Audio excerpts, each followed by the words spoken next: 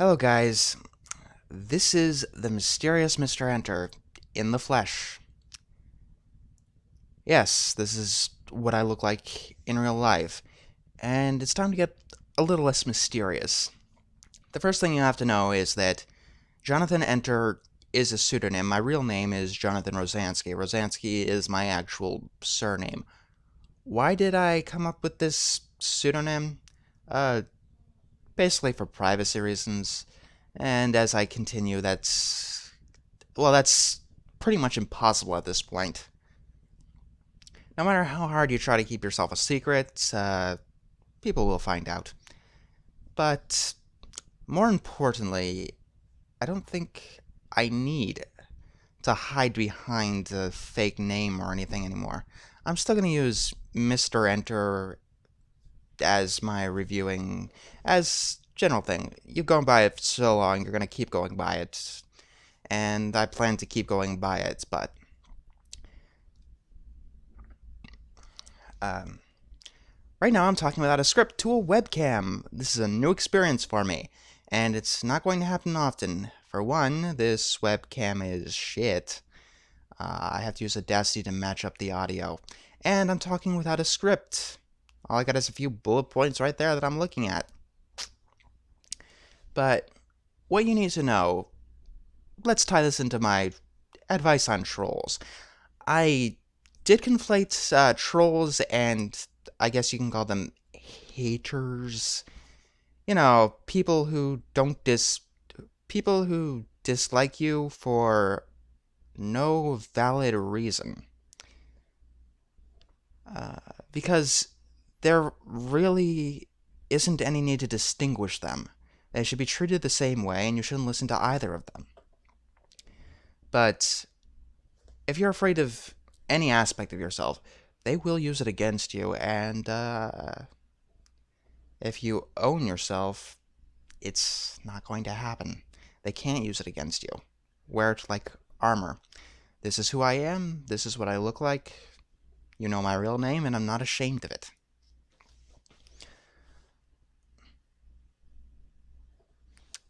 But I guess, why was I ever ashamed or afraid in the first place? Well, a lot of stuff in the past never really panned out. I mean, I've gone into a lot of different fields, I've tried a lot of different shit, and I've never been pretty good. I mean, I do tend to lose interest a lot, but beyond that, there's always like a point that stops me in my tracks. And with this reviewing stuff, I've never even hit it. I mean, I've gone through Ren Seeks Help, I've reviewed huge movies, and I feel like I can actually do anything in this field. And I really can't thank you guys enough for that. I mean, at the last time I've looked, I'm at like 38,000 subscribers. That you want to know how huge of an achievement that is? Like last year or the year before or whatever on my bucket list, I put actually back when I was a Let's Player on my bucket list. Yes, I have one of those. I put make or get 1,000 subscribers on YouTube, and that is just so funny to me now. But even that wouldn't be how shocking it is. Like on a DeviantArt journal, like June 6th, I think, for the anniversary of Animated Atrocities, I wrote down that I had 19,000 subscribers at the time, which means that I got 20,000 subscribers um, in less than 2 months. Well, in 2 months, I more than doubled my subscriber count, and that is just, well, it's definitely a major boost to the self-confidence, I'll tell you that. Uh, I can't thank you guys enough. Like I said, things like this, they're definitely best done in person. As you've known, there's, as I've hinted to at least, there's a lot of personal stress going on in the background. It's not me, it's family issues. I would like to tell you, but I respect people's privacy. And it's not important. Just know that there's changes and dynamics going around. It's hard for me to find time to record, that kind of stuff. I will get that top 25 SpongeBob episodes out on Tuesday. Wednesday at the absolute latest, but I will pull all-nighters if I have to get it out on Tuesday. On my honor. Script's all written. I'm in the middle of recording it. I'm going to start recording some audio later today, and then just match it up to the footage. Matching things up to the footage is the most tedious part, but the easiest. I don't know. What's taking it so long? I guess, sometimes it's just really hard to talk about some of these episodes beyond them being really solid. I mean, I'm going to spoil some of it. One of the things that did make them my favorites was that they didn't do really heinous things, and I didn't want it to be like the Sandcastles in the Sand review, where I was, well, not the most tactful. But I'll be honest, a lot of these episodes are my favorite because they didn't take some heinous act. And I try to keep as few of those as possible on the list, but, you know, it's impossible. And I do want to thank the Nick fans and the SpongeBob fans in particular for being so tolerant with me. Like, I mean, I know I've actually had to call out a couple of the more, let's call them loud, people. I know that they're the exception. If they weren't the exception, I'd be run off the internet a long time ago.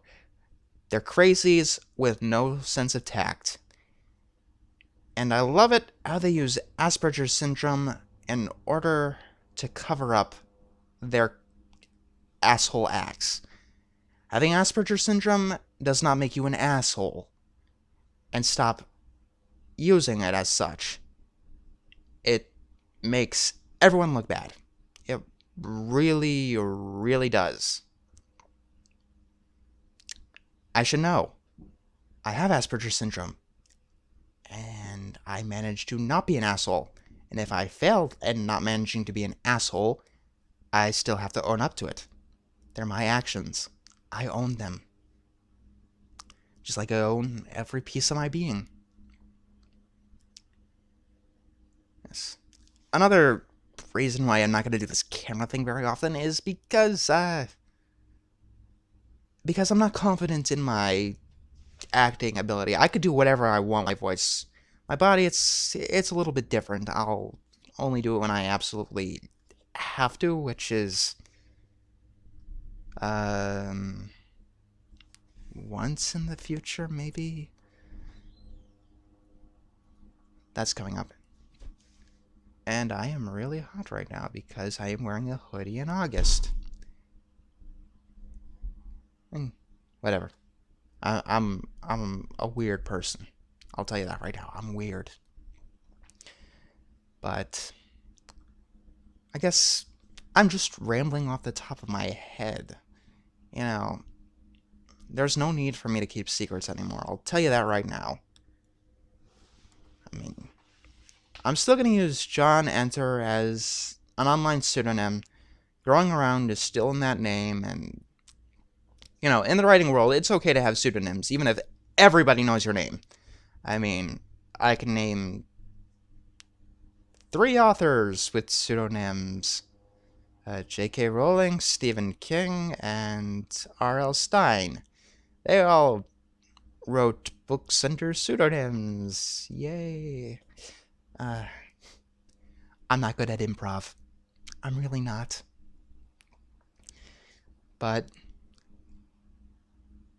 let's just say that I have been having a lot of personal stress lately. A lot of it is with the trolls, but honestly, what they sometimes do is take one little thing out of context that I've said and use it to shout to each other that I've like an idiot. Like I take a joke and they take it extremely literally because only one of them watched the video. It's absolutely hilarious. I don't even have to pay for the circus anymore. But beyond that, uh, the stuff that I've been doing has been so stressful that I've actually been doing harsher and harsher things to review, like Mega Babies and Ren Seeks Help back to back. That was to keep my mind off my real life. But things are cooling down. Let's just say I'm getting used to the water, if that metaphor makes any sense. So, like I said before, I just want to take this time out to thank you guys for bearing with me. I'm almost at 40,000 subscribers. It is awesome. Like, things that would have devastated me as before I started no longer really affect me. Like, well, for one, the trolls, they're absolutely hilarious because they think they have a point. Oh yeah, my troll video, I kind of conflated trolls and haters.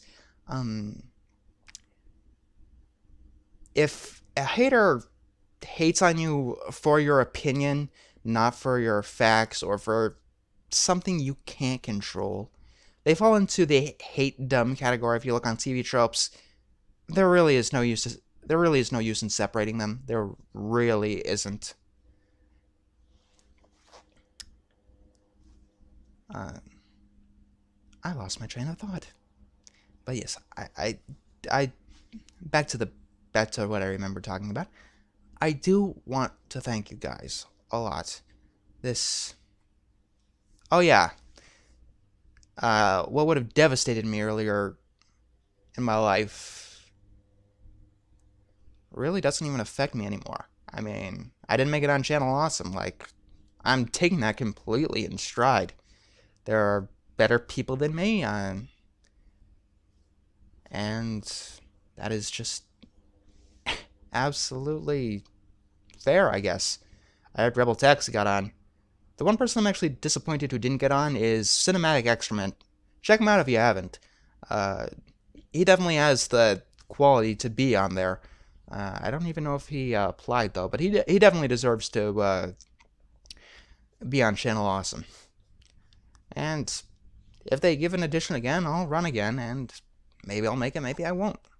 I'll just keep bettering myself and bettering myself, and maybe by that point I'll have a decent editing program.